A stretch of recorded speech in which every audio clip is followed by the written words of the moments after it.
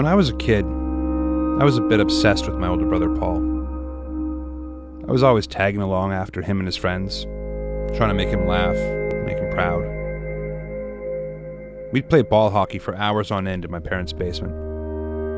You'd think those nights would be some of my favorite memories of my brother Paul. But the truth is, I don't really remember my brother at all. The McKinnons were the fourth Montreal family this year to bury a relative killed by a police cruiser. It was a tragedy, a horrible accident that took the life of a 14-year-old, and one which would have far-reaching implications. He was a laughing kid. He really was a happy guy. That's who Paul was. He was the guy who would get you in to the fun dance. And as he was running, he looked over his shoulder at me before he entered into the street. I did not want to forget. I didn't think I'd be able to take the shock again.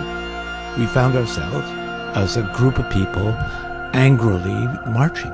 And I heard you kind of calling for him in a loud whisper, kind of like, Paul, Paul. You're on a journey now, I can tell. You're on a journey to find your brother.